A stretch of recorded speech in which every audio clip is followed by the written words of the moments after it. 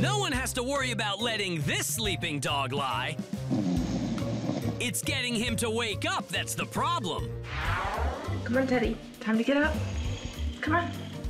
And even if you get him up, you can't take Teddy the lazy bulldog anywhere. 'Cause he'll fall asleep everywhere. What are you doing, Teddy? Pretty much anywhere Teddy feels like laying his head, Teddy will sleep. He's like a first child to Scott and Wesley Poland. But Teddy the bulldog never quite got over the napping stage. Come on. Teddy, come on. When everyone else is ready to start the day, he's all for spending the day in bed. It can be very difficult for Teddy to get up in the morning. Teddy doesn't really respond to his name. Teddy doesn't respond to turning the lights on. My initial reaction to Teddy not getting out of bed, I thought it was cute and funny. But then when we have to be somewhere at a certain time, Teddy is definitely not a morning person. Want to go to work? Do you want to go to work? Scott takes Teddy to work with him every day, and he likes to get there on time. Come on, come on. But every morning is a war with sleeping bulldog beauty in the house. Oh yeah, oh, nighty-night. After I am successful at getting Teddy out of bed, sometimes Teddy will make it to the stairs.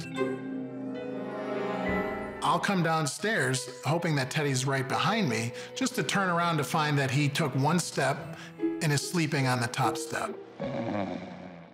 Most mornings, nothing budges Teddy when he's determined to get his precious Z's. Doesn't matter what's happening inside or outside the window. He ain't moving.